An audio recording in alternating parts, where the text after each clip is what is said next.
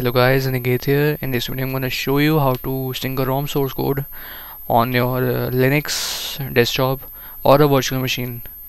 And before starting, you must ensure that you must have a 64-bit desktop, or you can use a virtual machine, but you should use a 64-bit virtual machine because 32-bit virtual machine won't work if you want to compile Lollipop or Marshmallow ROM. So I won't be going into the basics on how to initialize the setup and set up all the Android environment and stuff. So for that I will be dropping a link in the description below, so you can see how can you initialize a repo and do the initial thing, So in this video I'm gonna just show you how to sync a ROM that you want to sync. You understand it, right? Okay, so let's say I have to sync AICP. The other people got it like Android Ice Cool Jelly project. So I go to the Git, like let me just search it on the Google. I go to the GitHub page. I search for the name manifest. As you can see, some ROMs don't have manifest as a name. Some ROMs have like for example Omni ROM.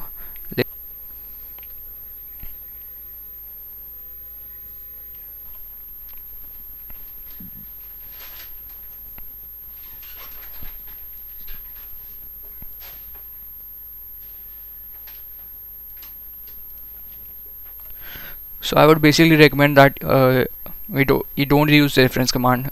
You should sync the ROM as it is. Okay, so when we have initialized the repo here, so it displays the number of branches and number of projects that you're going to sync, and you can also review it in the if you want to edit, like you edit .repo manifest.xml. so here you go and review all the projects that you are syncing. If you want to remove unnecessary links, like there are some devices also that are meant to be compiled on Jenkins or servers, so those guys put the links of their device repos and kernel repos, so that they can build on the server. So you can remove the links also if they are not necessary, and you can sync the ROM as it is. So for the next step, we use repo sync dash j. It depends how many cores you have in your CPU, multiplied by 2. Let's say I have a quad core CPU, so I use j8. It means like number of cores multiplied by 2, so I use j8. And I also use force sync, just in case if the projects breaks in between or it shows fetch errors, or you will get those errors.